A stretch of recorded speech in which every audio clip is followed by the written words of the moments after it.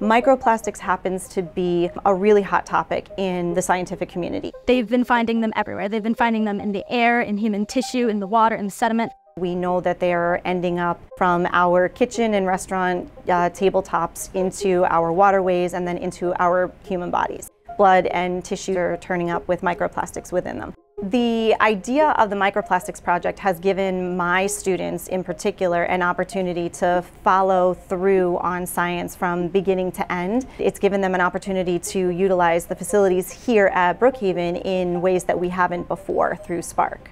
SPARK, which stands for Student Partnerships for Advanced Research and Knowledge, is a collaboration between Brookhaven National Laboratory and Long Island high schools. So through this student-driven research program, students and teachers can access B&L's unique facilities to conduct authentic research just like any other visiting scientist.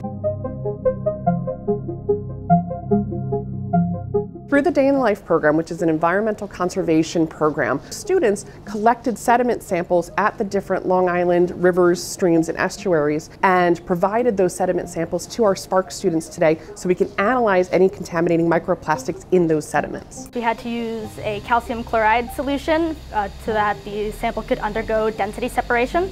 That way all of the sediment would remain at the bottom of the beaker or flask and all of the supernatant with the microplastics would rise to the top.